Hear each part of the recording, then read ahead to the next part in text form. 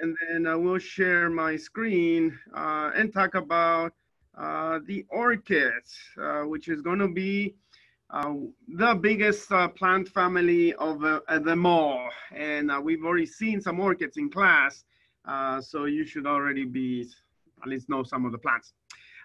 So welcome to horticulture, tropical plant ID, talking all about orchids. So Trader Joe's did a very good job in marketing the moth orchid that we'll get to see later on. So you have some of the moth orchids that if you need a gift, Trader Joe's is the place to be. Not that I am endorsing that company, but to buy an orchid for 10, 12, $14, it's going to be very, very inexpensive. So they have done a good job. And now when anybody thinks about some of these moth orchids, they're going to think about Trader Joe's. So they've done the right thing in marketing this nice plant. So when we look at the Orchidaceae or the orchid family, it's going to be gigantic. So the biggest plant family is going to be the orchids, and they're also going to be some of the more advanced in the plant family groups. So orchid family distributed throughout the world. Obviously, the biggest distribution is going to be in the tropics, but you also find them in California and only in some very, very hot climates. You might not find them, or at least we may not have found any yet. We may find them later on. So it's a monocot, again, grass-like leaves, 880 genera. We are not going to touch, go anywhere near the orchids that are out there, and over 20,000 species and over 100,000 hybrids, which makes it a gigantic group of plants. So orchids. And here's just the lineage, the family tree of the different groups of the plant. So we have some of the different families or the orders, and we have the asparagales or the asparagus that we've seen before. So when we look a little bit closely into those asparagales, which is going to be the order, we're going to find a few of its closer relatives. So the orchids are going to be way out here on top. And so we have Orchidaceae, a different family group, and a few of the other related monocots that, again, they came from one ancestor and then eventually they branched and they became their own. So there's the orchid. And here's the Orchidaceae, Hypoxidiaceae. So this is going to be a group of tiny flowering. And so they're saying this is going to be one of the closer relatives of the orchids. So they don't look anything like orchids. So they probably the ancestor of the orchid may have been like this. And as time went by, as the orchids specialized, they changed dramatically. And now they have their own different parts. So here's some of the closer relatives of the orchids, and I've grown them for a while. I think I might still have a few that are alive, but here's another one where the flower cluster is, or the flowers are producing a cluster. So a sister to orchid and a closely related sister to them. But orchids are going to look very different to people. Some people say they might look like a dragon, others say it might look like a face. Depending on who you speak with, they have a different notion of what an orchid may look like. Here are some of the smallest orchid. So the big flowers that you see in the store, those are just a few selected hybrids that have big flowers. And of course, they have a value for horticulture and a value for gifts. However, most or the majority of orchid that you are going to find in the wild are going to be very, very tiny. If not the plant, here's my finger for scale. Here's the entire orchid body. But maybe the flower. Here I am holding between my thumb and my index finger to show you the very small size of the flower and also the fruit. So most of these miniature orchids are not going to have a real value for ornamental purposes, but they are going to be sought after by collectors. The people, the orchid geeks that go out of their way to collect orchids, they're going to go bonkers and they're going to go buy some of these plants for a lot of money because they are going to be a little bit difficult to come up around.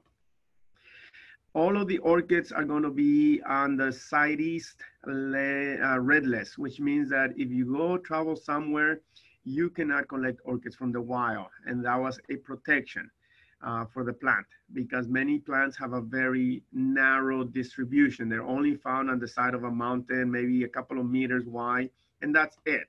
And when there was a lot of people that would start collecting them, they would go into Mexico, Central South America, and they would pillage entire populations, and they would then take them out of there.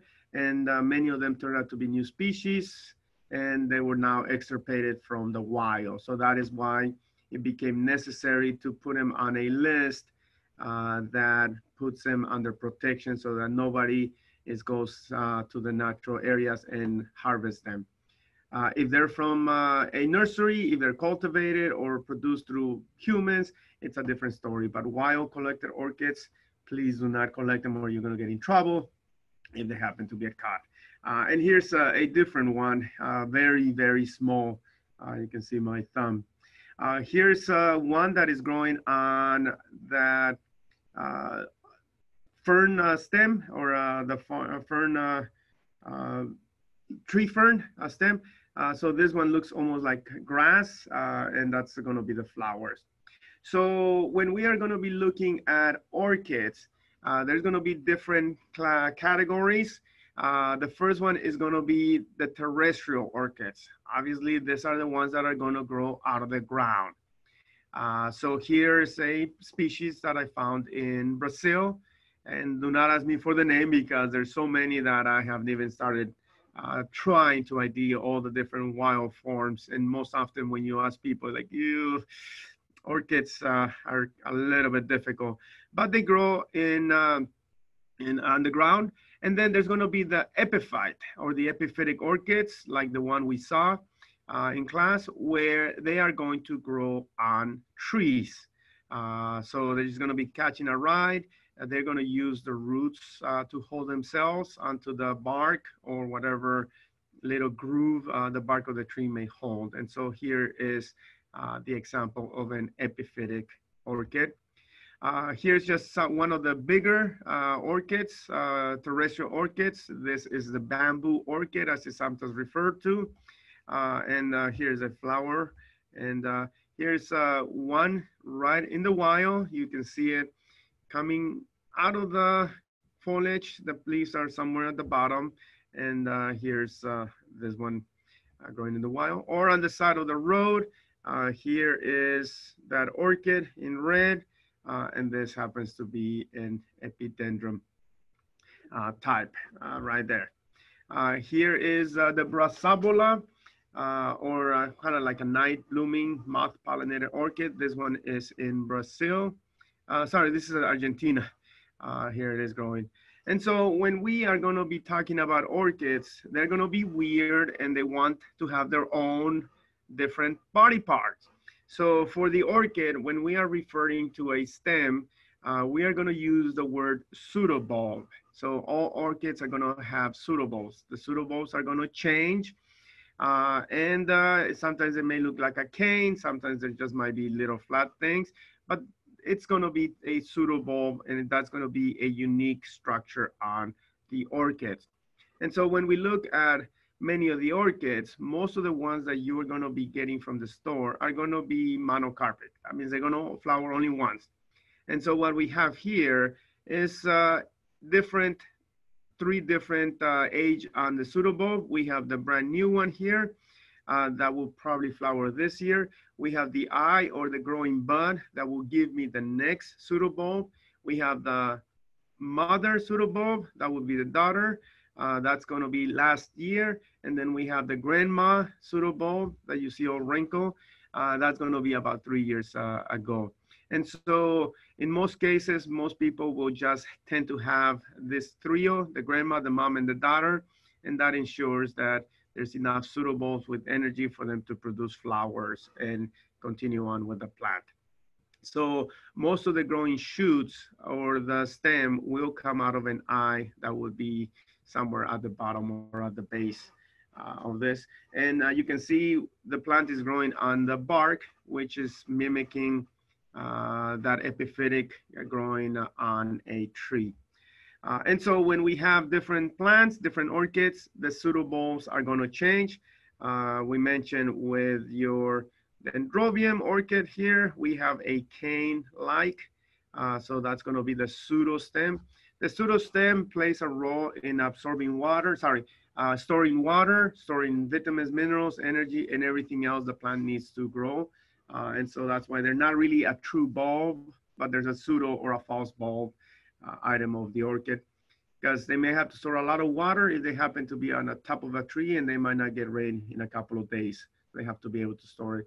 And this other orchid here, you can see almost a pear-like or pear-shaped pseudobulb with the leaves, the old one that flowered last year and the new one that is flowering, currently flowering.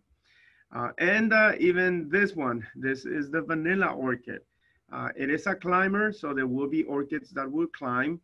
And it's going to climb by wrapping its roots onto trees. And so this stem that is kind of swollen, that would be the pseudostem for the vanilla orchid or the vanilla bean plant. And sometimes there's going to be a monopodial orchid, meaning one single foot. And that's going to be that moth orchid that only has one. Eventually, as time goes by, there may be some lateral creating a clump. But it's not going to have any kind of stem or cane. It's just going to be one shoot coming out of the container. So there's going to be monopodium 1 foot. What's also unique with orchids is that they are going to have velum, and that is going to be the spongy material that you will see on the orchid roots. And so the picture on top is showing you the brand new roots as they are growing and clinging onto the pod. And behind it, you see the white spongy material. That is the velum. And you can see it here, and you can see here where I'm holding it. The velum is going to have a very important role, and that is that it's going to catch the water. So when the rain hits, it may come for maybe a few minutes in the tropics. That's normally the time, and then it goes away. And so by absorbing the water very quickly, then the plant is able to drink it a little bit slower later on, but it is able to hold the water. And so having healthy roots on on some of those epiphytic orchids is very, very important. So the roots should always be kind of white, and that is because it's going to have that healthy velum. If they look kind of brownish like the ones in the back, when they are too soggy, too wet, or not kept in a good condition, then the roots and the velum dies, and then the plant's going to be suffering. So this is a structure that is important for the orchids that grow on top of the trees, because they're able to grab the water very, very quickly. And here's very long roots. This is normal for many of the orchids. So when they get showered, the water is going to run through the roots, and they're going to be absorbing the water as it's going through, later using it for their biological functions. And if we start to look at how and possibly how some of the orchids may have evolved, here we have just a simple amaryllis. It is related far away as a relative. So we have, once again, something very similar that we saw with the gingers. We have the tepals, and I mentioned, know that word because we are going to use it many, many times. So just like the gingers, we saw a dorsal tepal and the inner tepal. And then we have two lateral tepals here, and one that may form some kind of lip, not yet in this amaryllis. And then we have the male and the female component of the flower, the stigma and the stamens, that are going to be separate. They're going to be separate, but they're going to be together because that ensures that the bee will, or the animal somehow is going to come in contact with the reproductive structures, delivering the pollen. So the tepals are going to be separate from one another. The reproductive structures are going to be separate from one another. So here is more of a simplistic flower for a monocot, and probably the ancestor or the orchid may have looked similar or may have had some similar features. And then if we look at the ginger, now we are seeing something very different. If you remember, now we have more of a specialization with the ginger. Now we have the actual inner and lateral tepals are going to be kind of gone, not really useful. And the showy component will be the stamens that will become kind of petal-like. But where it really started to become specialized is going to be the reproductive structure that has the stigma kind of connected to the stamen, and then it has some kind of column or some kind of other structure that is holding the two of them together. So it almost looks like a one unit. So that has now become specialized. Only one stamen that is functional, the others are just going to be petal-like. And so I've shown you this picture before. So here is the reproductive structure. So there's a stigma. Here's the anther with the filament behind here. And then that's where the pollen is. And so the stigma is kind of embedded within the anther and sorry, the filament. And then the anther is going to have the pollen. So a little bit more specialized for the gingers. However, when you see the ginger like this, it's upside down. The ginger should actually be like this if we were to put it right side up. So somehow the gingers are really weird and they have decided to flip the flowers. And so now if we turn it the right way, now we're going to have the lip that is going to serve as a landing platform. And then the rest are going to be the showy portion. And so perhaps this was the next steps that the orchids had to take, something like this, where they created a landing platform where they may have then eventually evolved into having very unique flowers. So perhaps something like this change that kind of occur with the gingers. Because when we look at the orchids, they may look very similar to a ginger. Here is on your left, the shell ginger that we've seen or talked about in class. And here it is with an orchid, side by side to an orchid. So both of them have a landing platform, a lip, same thing with the orchid. And then the tepals are going to be back here, which in the orchids are going to be very showy. The reproductive components here separate in your gingers have now become fused in a single unit with orchids. So they have taken that extra leap into now modifying even more the reproductive structure. So now if we look at that evolution, then we got the orchids. And so when we look at the orchids, we have the dorsal tepals, the lateral tepals like we saw before. We have inner tepals, and then we have one that forms the lip. And the reproductive structure is now going to be known as a column, and that is going to be a unique item with orchids. So it's a gynostinium because it is the stamen and the stigma and the anthers and the filaments all together into a single unit. So gynostinium as the real name, or column as a common name that most people will know it by. And then if we rip the flower open and apart, this is what we are going to find. We have the lateral tepals, we have the lip, and then here is the column that is going to be the reproductive component. And now if we magnify the column, this is where the orchids are going to be very, very different. Instead of having stamens, the orchids have what is known as a pollinia, which are going to be the pollen that is going to be given in a packet. No longer are the bees going to be dusted by a bunch of pollen and wasting a lot. It's going to be packed into small compartments, and deliver as a package to the next orchid. And so we have the column. We have a nectar spur that may be long with some orchids, and we'll see examples later on because they still have to offer a reward for the pollinator or a payment. And then there's going to be the cavity that is going to be very shiny. That is the stigma. That is where the pollen needs to be deposited by the bee, the butterfly, the moth, whatever is going to be the pollinator of the specific orchid. And the anther is going to have a cap. So the first job of the pollinator is to remove the cap and somehow take the pollen sac and deliver it, or the pollen package of pollen, and deliver it to the next flower. And so when we look at what needs to happen in order for pollination to occur, my finger is acting as an insect or a pollinator. So the pollinator is going to go deep into the flower and take the nectar. In the process, the pollen cap is going to probably fall off or break off.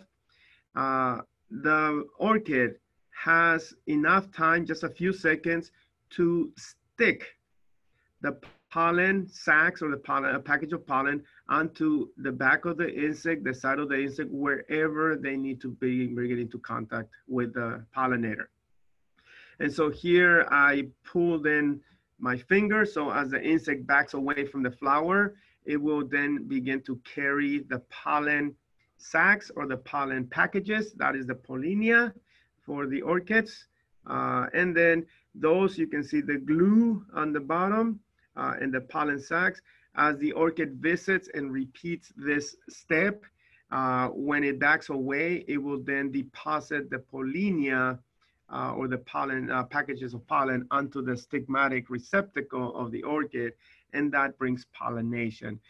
Very sophisticated, it is very precise, and because of this precision in pollination is what kind of brings the orchid into the next level of evolution, making them the most advanced plants that we know, or they are considered the most advanced plants. And so that's the area where the pollens used to be, and there's the cap. And so very unique.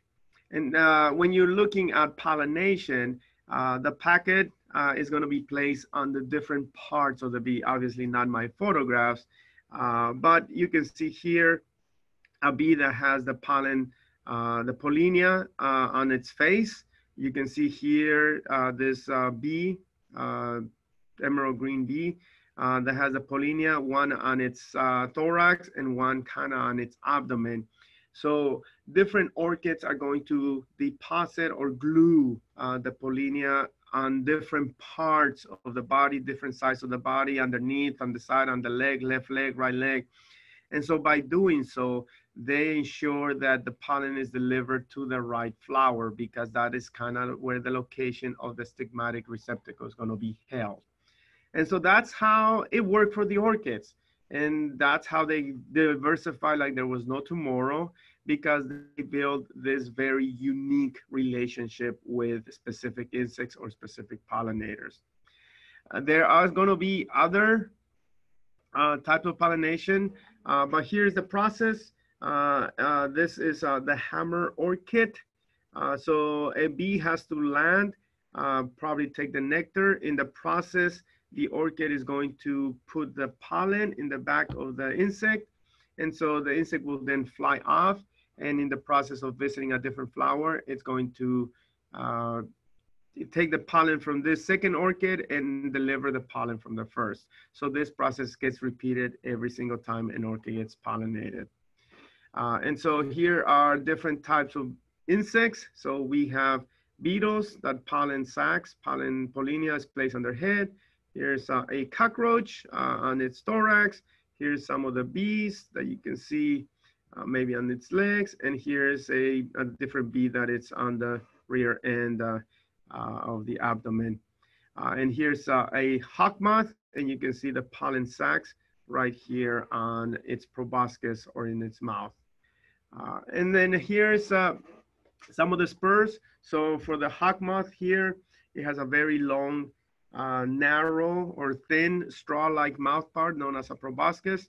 And so when you see some of these orchids, you can then figure that it's has to be pollinated by a butterfly or a moth if they have if they're nocturnal and the fragrance is kind of like perfume and comes out during the night, then definitely that means it's going to be a moth. And so there has to be a moth that is going to have to put its proboscis through the flower, and it has to reach the base of that nectary or the spur, and that's where the nectar is going to be found. And so this was some of the earliest work with Charles Darwin, that he found several orchids, especially one in Madagascar that had a very, very long spur. And he concluded that there was, and there had to be an insect that would pollinate it. Uh, here's the flower. So this is where the insect would land and eat, get the proboscis. And so not this one, but this is a hawk moth. This one is from South America that I happen to find. And you can see the proboscis or the mouth part being coiled. And when I cut it and I began to extend it, here you can see the tip of the pen. That is me as I am unfurling the mouth part. So here it starts the mouth part here, and it still has maybe a few more turns, so it's even longer than this. So this is uh, a good 10 inches, maybe even longer. So that is the length of the mouth part of this hawk moth.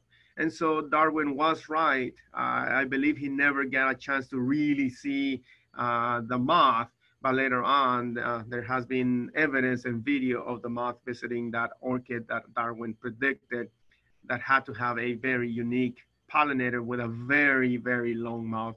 And that was one of these hawk moths.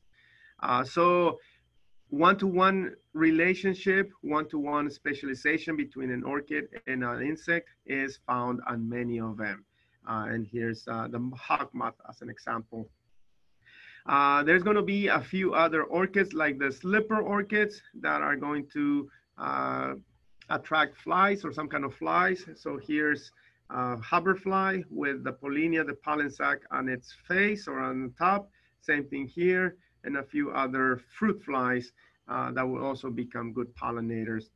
And so here is a very long mouth fly. And again, obviously not my slide, but you can see the relationship between the length of the mouth of the fly and the shape and the form and the length of the orchid right here. So it's a one-to-one relationship. So the fly and the orchids have evolved together and they now depend on one another. And the fly might be the only true pollinator of this orchid, the only one that is able to deliver the pollen correctly. And then there's going to be a different group of orchids that are going to use sex to attract male bees. These are going to be called bee orchids, and they're going to use what is known as pseudo copulation. So the bee orchids, many of them are native to Australia. Others, that's a hammer orchid right here, and or Ophrys, the genus Ophrys, which is native to Europe and the Mediterranean. The flowers may look like a female bee, or at least to the male bee it will, but they will also secrete a pheromone, a perfume that is going to be exactly like the female wasp or the female bee would exude, so that it can attract the pollinate, the mate. And so in the process of looking like a female bee, a male wasp, being dumb, it's going to try to copulate, mate with the flower. It's going to then take the pollen sac, and in the process of looking for a female, he may come across another flower, try to mate with it again, and deliver the pollen. And so there is no real reward for the bee, in this case of the pollinator. It's just they are being made fools, thinking that their reward is mating with a female of its species. So pseudocopulation, pretending that they're female bees, wasp, is found on many orchids. And this is, so this is Ophrys epiphyra, Here I took this photograph when it was presented at the Southern California Horticulture Society. So they will grow here. They're Mediterranean. The secret is that they have to go bone dry during the summer. And I've been looking for them, but very few people offer them. Uh, and so when pollination and very complex is achieved, then you have the production of the fruit and the seed. And so the ovary of the flower will be somewhere in the back. And you can see here where I cut it, and you see the compartment with the ovules that will become the seeds later on. And then the fruit will then begin to swell. The flower parts are going to be gone. That's the remnants of the tepals and everything else. And so now you have the fruit that is going to be some kind of dry capsule that will then release a lot of seeds. The orchids are going to be some of the more horrible parents or the worst parents in the plant kingdom because their seeds have no energy reserve. So there's just an embryo that needs to germinate as soon as possible. And so there's nothing for them to eat. They don't put their children with any kind of provision. So they are very, very bad parents. The moment the seeds are ready, they're going to fly, hopefully land in a crack of a tree, and that's where they're going to germinate. So here are the orchid seeds, very tiny, almost dust-like, because they're going to have to fly. And so the only way that the seed is able to survive is that it immediately needs to make a relationship with a fungi, a mycorrhiza fungi. So mycorrhiza fungi are beneficial fungi that live in the substrate, that live in the soil, that live on the bark of trees, they live throughout the area. And so when the seed lands in close proximity with the fungi will begin to infect the seed. And by infecting the seeds, the fungi will feed the baby orchid the energy that it needs to germinate. And so in the process, it first looks like the fungi may be taking advantage, maybe parasitizing or maybe killing the orchid. But then as the orchid grows and becomes established, then it will repay the fungi with carbohydrates for helping it out in the beginning. And then from there on, they will build this relationship where the fungi and the orchid are going to live together, helping each other out. And so this is a very important part of the orchid life, that without that fungi, if the seed never happens to find that fungi or does not land in close proximity where there's a fungi, this mycorrhiza fungi, the seed will starve to death, or the seedling will starve to death, and it will never germinate. And that is why many people will grow orchids. They'll have the seed pods. They put the seeds in some kind of soil, but the mycorrhiza is not there, so they never germinated. Most often, seeds are going to have to be germinated in a test tube, in a lab, in a flask that has sugar. It has all the vitamins and minerals that the baby seed or the orchid seed needs to germinate and to grow. And that's how we have gone around it by growing in a test tube. And that's going to be the picture right here. So seeds can be placed in an agar solution, gelatin to kind of hold them, keep them from sinking, and the seeds will germinate. And the techniques of tissue culture started with orchid collectors. So they're the orchid geeks that wanted orchids and they wanted to mass produce them. And they're the ones who started to experiment with the different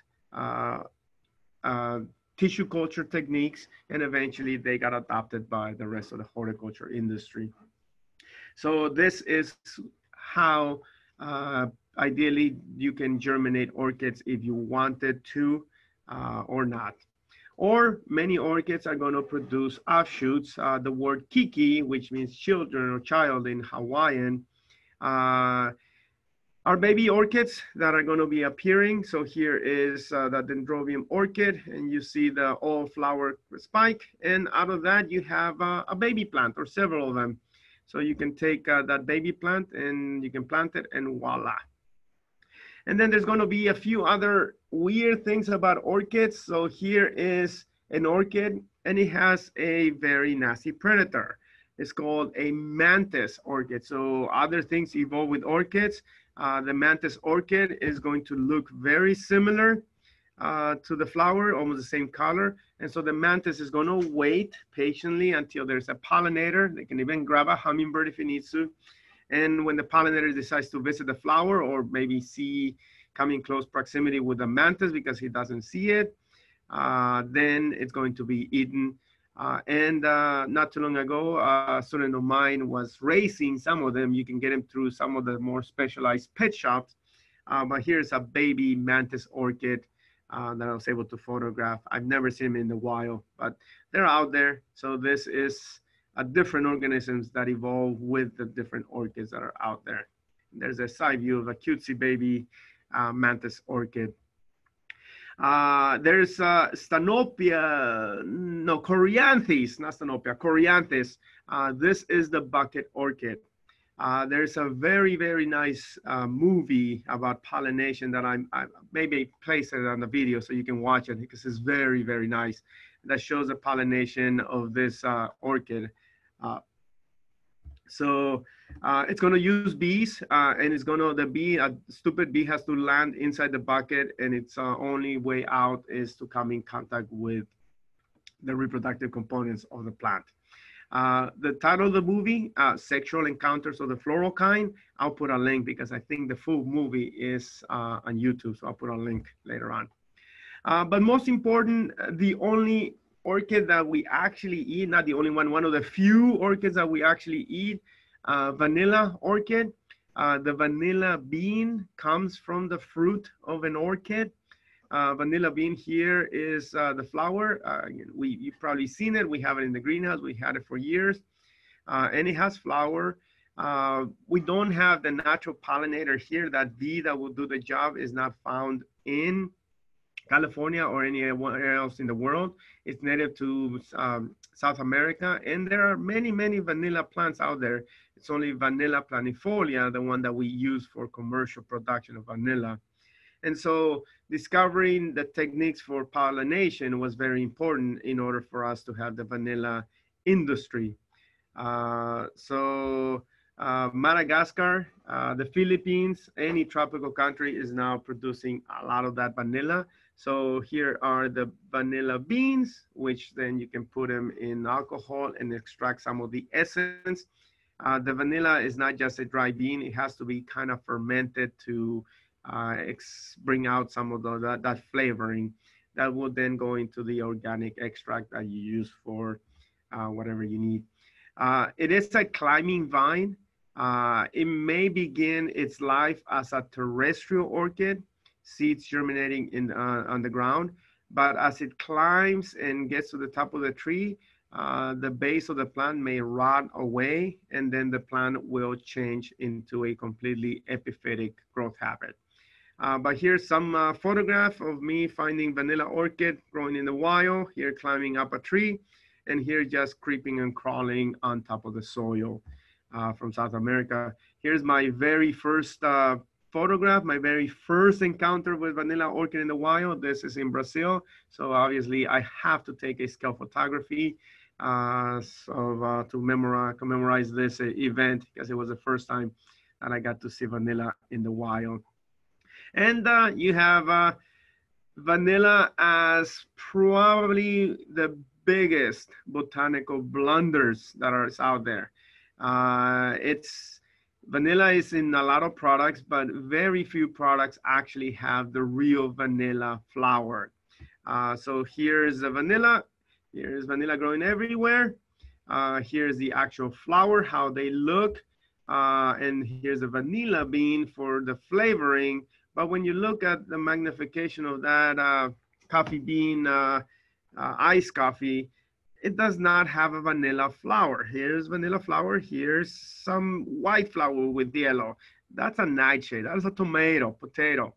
So they could not find a vanilla orchid to take this photograph. Oh, well.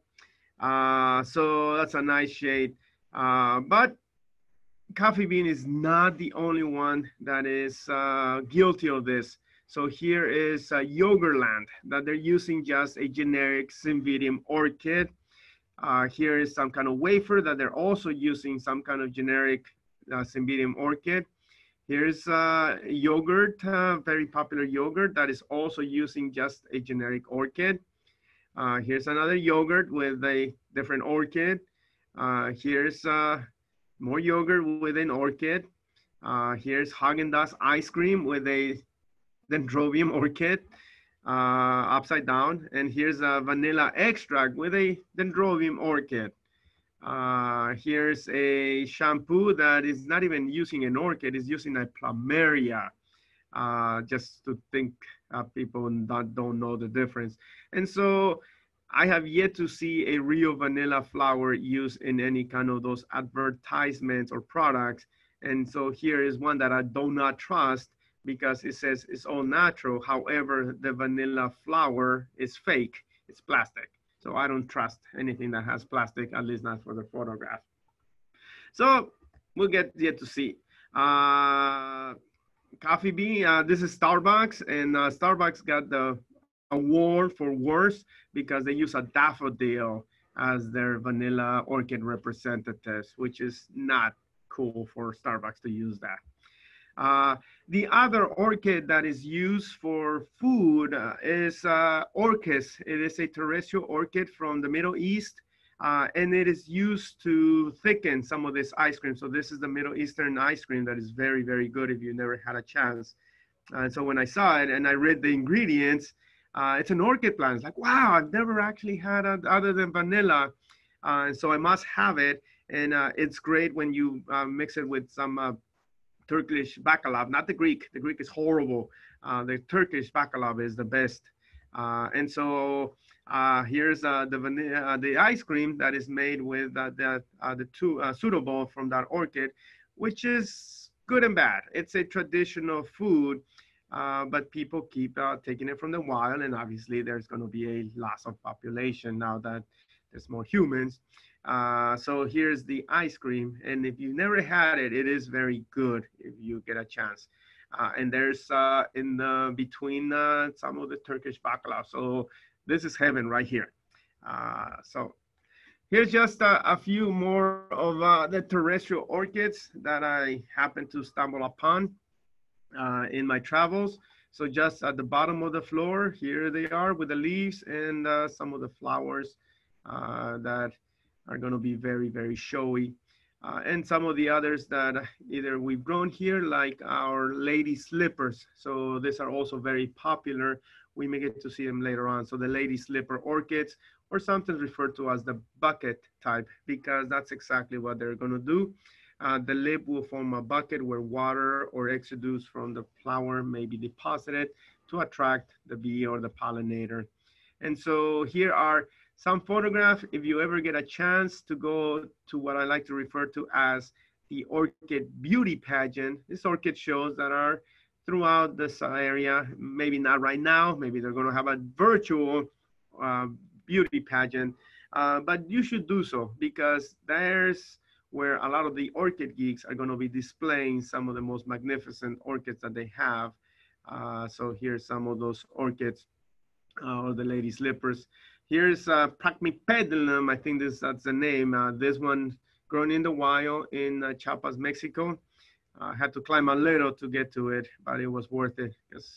And here's in Colombia, growing in the landscape. Obviously, this is not going to happen here. This is a little bit hotter and nicer, and more humid. But they look very nice as a landscape plant right here. Some of the Cattleyas, so there's going to be plenty and many of them, many different hybrids. We've seen one with a little bit of purple. Here's the burgundy. This looks more like the ones we saw. And here's the Cattleya beauty pageant with a bunch of other orchids. And then the Cymbidiums are going to be a terrestrial, probably one of the easiest orchids that most people can grow outdoors here.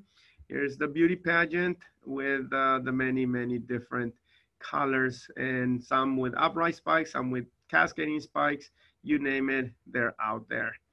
And then the moth orchids, The ones from Trader Joe's, very popular gift, no problem. And then here's the jewel orchid. Hopefully I'll be able to find them. I don't guarantee it. This one is from Indonesia, but the leaves are going to be very shiny, and that's why they're called jewel orchid.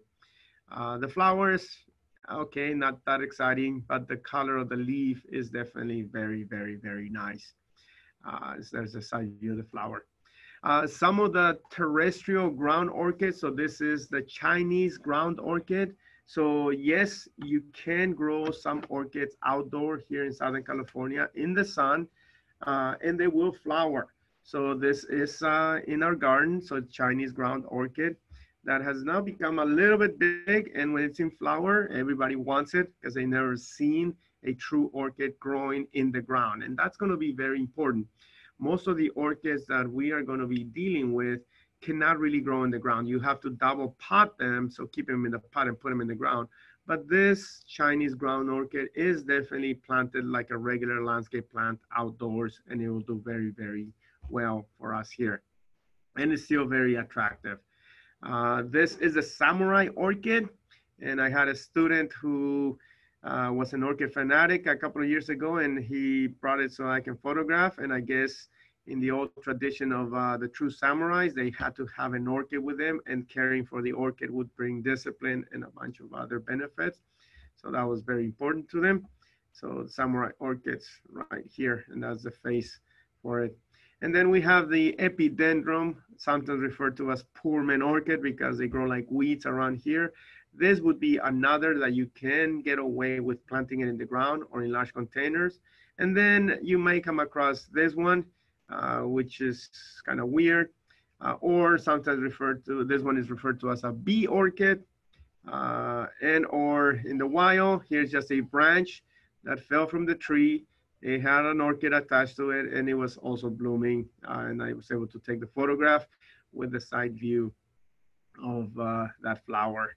And just a tree in the tropics with moss, with bromeliads, with a lot of humidity. And somewhere in there, there's just an orchid growing, very small flowers, but there's the plant with the flowers in and amongst the rest of the vegetation. The same thing here, different view. Here's the flowers for that. And here the wild was just growing out of stumps, growing out of trees with flowers or with fruits in this case, or Anthurium purpureum, the pretty orchid. Here is a much bigger flower compared to the size of the pseudostem right there. Just an orchid collection. There's a lot of people who has this. Most of the tropical orchids will need some kind of greenhouse around here with lots of humidity, lots of good ventilation. And so this is the orchid collection from the Los Angeles County Arboretum, or now LA Botanic Garden, I think LA County Arboretum. So I got a chance to do an internship there many years ago, and I got a chance to water some of these plants. Most of them were donations from people that were move on to a different world, and their children then donated the plant to the Arboretum for caring and for displaying. And so I got a chance to water them and take several photographs of the different plants, orchids that they have in their collection there. And so it is not uncommon for botanic gardens to have collections of different orchids that people may donate over the years. And so, but it's showing you just how diverse and how weird some of them may be, including this one that makes a kiki or an offshoot out of the pseudobulb, or this one, the award-winning one. Some may look like grass, so there are such a thing as grass orchids, so such as this, or some of them that are going to be displayed on a trunk in the beauty pageant, and or this one, also the award winner, which has the pseudobulb that kind of looks down or faceless down like an umbrella, and out of that you have the flowers. So kind of weird, probably protecting the flowers from the rain. Or here's some couple of other Mandevilla, I think maybe right there, or Stanopia. This is from Mexico into Central and South America. And they were grown for many years. They were seen in the wild, but nobody could ever get them to flower in cultivation. And that is because they are known for having their flower spikes go down or grow down. And so when they were grown in a convenient container that was completely solid, the flowers never get a chance to go down. And so nobody ever saw them. It was until somebody did a blunder and they broke the pot and realized that there were a bunch of flower buds developing on the bottom. Then they started to cultivate them in a orchid basket, and that's what they're called. And that is allowing them to expose the flower and grow downward. And then finally, they realize the mistake that they were doing. So now people grow them. They are very, very nice, very different orchids. And so here they are at the conservatory at the Huntington Library. So many different forms, Stanopia orchids. Or these are from Mexico. These are some of the orchids that I came across in Mexico in my travels. Some of them, like I said, mentioned, very tiny compared to the more ornate ones that we have. Some of these ones that are kind of look like grassy, even they're just tiny. I really need a microscope to see the detail of them all. And the fruit. So I'm lucky whenever I get to see the fruit to photograph it. And here's one that I found in Chiapas on a pine forest, high altitude. And here's where nature plants them on the side of the trunk. And so again, people may mount orchids on bark, people may mount them on stumps, and it's just mimicking, simulating what nature is done. So that is nature made, and people will try to imitate it. And we were able to photograph it. So that's an orchid that was growing there for many, many years. And you see the different pseudobulbs as the plant has gotten bigger. So now it's getting to be there. And it was flowering. So with flowers, there's going to be a lot more money. And that will retail for probably about $60 around here, if not more. A few more other weird terrestrial orchids. I think these are from Ecuador. And even this one here, kind of blending in with the vegetation. This is one that I found coming down from the second highest mountain in Central America, Volcan Tacana. And just in cultivation, if you're lucky, in tropical areas, you can grow them outdoors, no problem. Here, there's a very selected few that can grow outdoors in the ground. But here is this very tall bamboo orchid, or here's another one that has very tiny flowers, but very, very big spikes. And just tied to the tree, they're gonna be very, very happy and look very nice. So just in a garden in Chiapas, Mexico, where I came across many of this, or now in the wild, once again, some kind of moth orchid. This is in Cuba, so just growing naturally on the stem of the bark of the palm. And this one's just same one there. And here you can see the roots as they are clinging to that palm. So with flowers. And then just growing on the ground, some of these other orchids, also from Cuba, in amongst the vegetation. And right next to this little ditch was this terrestrial orchid. And a very tiny one right here. You can see the flowers on the right, and there's where it's clinging to the plant, and there's the flowers for this individual right there. And in the botanic garden in Cuba, so they had it also growing on a trunk or a piece of wood in simulating nature. And I was able to take some of these photographs from the ones that were flowering. And another one right here in hiding from view, probably fell down from a tree. And that happens to be this one right here. And that one is growing there on the tree, happily and flowering. And then there is a very weird group of plants, orchids from Ecuador primarily. These are going to be known as the monkey orchids. And so here's my trip to Ecuador, where we stayed. They had a few baskets and they were blooming. So here's the flower. And when you look very close at the face, it may look like a monkey. So here's the eyes, and there's the mouth and the teeth, almost like a baboon, I guess. And so these are very specialized, and they only grow in certain high altitude. So Ecuador seems to be where they have been studied the most. So I was very happy when I got a chance to see them. So here's a different, so there were a couple of them that were blooming, a couple of different, there's a different monkey orchid. I did not get a chance to see them in the wild. So this is as close as I got to see him. So there's the face of the monkey. And also, they also had some of the terrestrial ones in the garden right there. And just in the wild, going around looking for plants. So here's a terrestrial out of Ecuador. And very, very nice. And there's the face of the orchid. And this very, very long pseudostem. Here's a friend from Germany, Rebecca. She's posing, scaling for that big orchid. So here's very long floral tube right there. There's a face for this one, and the fruit. So we're all able to see the fruit. And just a tree in the wild, farming on one side, left in the middle, covered with bromeliads, covered with orchids, covered with a bunch of either some of the epiphytic cacti. And so we came across this individual. And then here's a different one that the pseudostem looks almost like a heart. And right at the center, you have the buds. And later on, we found a bunch that were in flower. And another terrestrial orchid right here with the pink flower, almost looking like a grass or like a giant palm.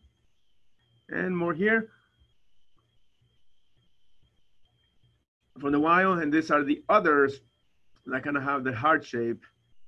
And this one with a kind of greenish flowers, a little bit of white, terrestrial. And I think I've now moved into Chiapas, Mexico, or maybe this is Colombia now, because that's Colombia.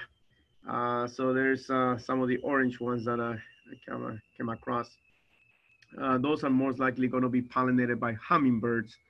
And then this other very tiny one right there with very tiny flowers. And then we have a beautiful rock covered with bromeliads next to this river. And what I said is like next to it, somebody brought down a tree or they brought a big branch and they simply scrape off all the epiphytic. So this is now trash. This is meant to die now. And what we found is a lot of orchids. So I happened to kind of scrunch through them and I found this one. So again, you feel tempted to bring them, save them, but unfortunately you can't because you're not supposed to bring them out of there. I mean, you can put them back on a tree if you really feel sorry for them, but there are no real value to these orchids in some of the native areas. They like the wood because they need to cook with it. And so here's another one just growing out of that bark of the tree. And then here's the flower cluster. And that happens to be another Oncidium type, or the commonly known as dancing doll. More epidendrum here in different colors. And then here's another weird one, terrestrial orchid. And even this one with more flowers, and somebody broke the pseudostem. And some more here, and not very showy, but they're out there. And another very tall, kind of greenish, most likely pollinated by some moth or something else. And there's the face of the flower. And with aroids, you have orchids. With bromeliads, you have orchids. And they're going to be good companions for almost any plant. And so here's just other species we kept finding as we kept on exploring in the natural area. I think this is now going back to Colombia and seeing some of this very weird with the fruit. And the fruit is sometimes very difficult to find. So there's the fruit for it. And then this one that looks almost like a dancing ballerina. And there's a face view, and there's a close-up of it. And just in Ecuador, just probably rescue from the forest. Either they fell, but they are just keeping them alive. And as the night came, that's when we came across this one. And photograph is bad because now my camera is not able to take good photographs. In cultivation, growing on a guava. And in the paramo or the high altitudes, you have a few that can even survive a little bit of cold in the afternoon. And I have, few of them I have ID, but not many of them. And then in this place, they rescue many of them as they were building some of the roads, and they're are growing with flowers. And I spend a lot of hours just going through every single one and photographing this rescue orchid, and that's the genus Stelis, if you wanted to know, because it's going to be very diverse and very large. So just rescue from Colombia. And this is a genus Pleurothales. And so here's a few more. And some of the fruit and the flower. And get every turn, everywhere we saw something new, something with flower. And so this is a genus Lepanthes. If you were interested, but you've probably seen a lot more orchids than many people have seen in their life with some of these photographs. And so from the cultivation, the ones that were rescued, then when we started hiking, then we saw them growing everywhere. And if there was a place that I could say it was covered with orchids like weeds, it would be Colombia, because this is where I found them on every single branch, on the ground.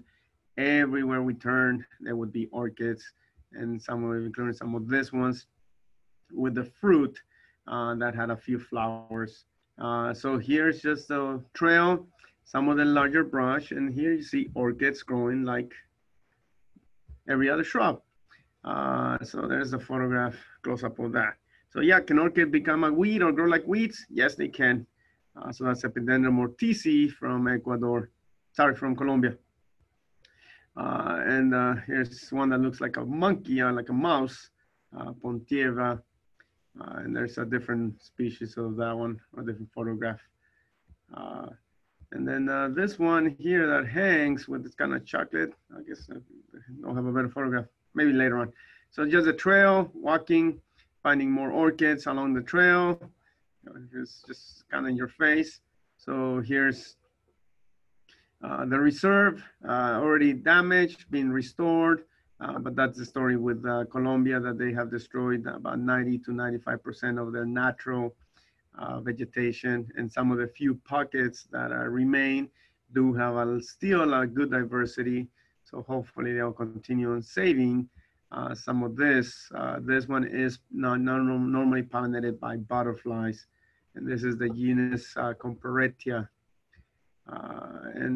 So there's as we keep walking, more Pleurothales.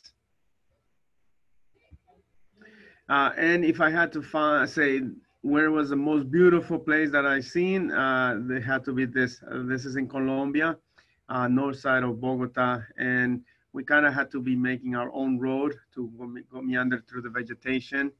Yeah, it was water, it was tree ferns everywhere. It was high vegetation. There were even some oaks and many orchids that we found along the way. So that's Stigmostalix. And here's a couple more, just some of them with flowers, some of them not open. And Maxillaria. And here's another epidendrum. This one.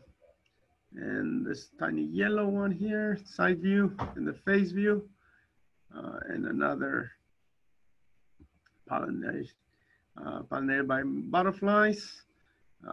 This one is Comparetia falcata. And here's a different one with photographs. So keep walking, you may see a couple of other plants. Hopefully they'll synchronize the flower. And then the other one is going to be a lithophytic. So this one is growing on top of a rock, and many orchids will do that. So you see the rock in the middle, and on top of it, you have that big orchid. So I had to go up there and try to photograph it. And here's some of the photographs. I think I have a better one. This is a type of Elianthus. And so here's the typical view in Colombia. So lots of cattle and some of the forest that is not pristine because they have already taken a lot of the good, rare wood, and they just left a couple of the other weedy individuals. And there's some of the orchids that we came across throughout that area. And one that almost behaves like a climbing individual. So has a kind of like a climbing pseudostem. Another terrestrial with very tiny flowers right there. And there's a close-up of those. And that's a Prothostaris rucifolia. And I think this is a better photograph of the other one that I showed you before. And that is another Elianthus. And then another Stelis and a yellow one, Maxillariella. And this one that looks like it has a big nose right there. And the iconic or the national flower of Colombia is Cattleya. So here it is growing on top of trees, flowering. Most people will harvest them because they're that easy and they're plentiful. So that's the national flower of Colombia. And here's where people either rescue them or pillage them from the trees, and they just put them in a basket, and that's where they're growing them. And here's some of the yellows and the orange. And this one that I mentioned, it also behaves like a vine. So very long pseudostem. So it will kind of cling and climb over other plants. And that's how it'll get to the top. And a few others. Another terrestrial here with some of the close-ups and some more tiny with fruits. And there's another of the grass-looking thing, grass-looking orchid, and another kind of brownish, colorful one, another yellow, and this one that we found also very high altitude, most likely is going to be pollinated by a hummingbird. So this will be my example of a hummingbird pollinated. So almost forms like a tube, no landing platform, kind of orangey reddish. So we've seen butterfly, hummingbird, and also most of the other ones will be bees. So this one is in Colombia, and I had a chance to go with the orchid expert in Colombia, and it was kind of nice because I was able to pick orchids and not feel guilty because he was recording, and we may have found a few other individuals that he was never recorded. So there's Colombia with me holding some of these orchids. And if we jump just briefly to California, this is Piperia. This is the California ground orchid. And here it is growing in Catalina Island. So it's not very interesting, and most often people don't realize that it's an orchid because it kind of grows and looks like a grass. But here is one flower spike. Here's another, and another. And here I showed you how just it looks when you see it with and amongst the vegetation, very well camouflaged. Here it is by itself, and here is the close-up of that flower. So if you're out hiking Catalina, if you're hiking Santa Monica's or throughout California, keep your eyes open for this orchid. It's cryptic. I'm still trying to find it in Griffith Park, and I have failed miserably so far, but I'm still looking. Or Epipactis, this is the stream orchid. So if you happen to find a river with perennial water, look in the water, and you may find this one. Here, I took a photograph from it in cultivation being offered for sale by Tree of Life. So this will be another very popular California orchid, so stream orchid. And with that, I will end it. And I think we had a orchid overload. So any questions? Probably more orchids than you ever wanted to see. That's a lot of orchids. And that's not even touching, that's only South America, 1 or 2 trips in South America. All right, then I'll bid you farewell. Let me start recording. And I'll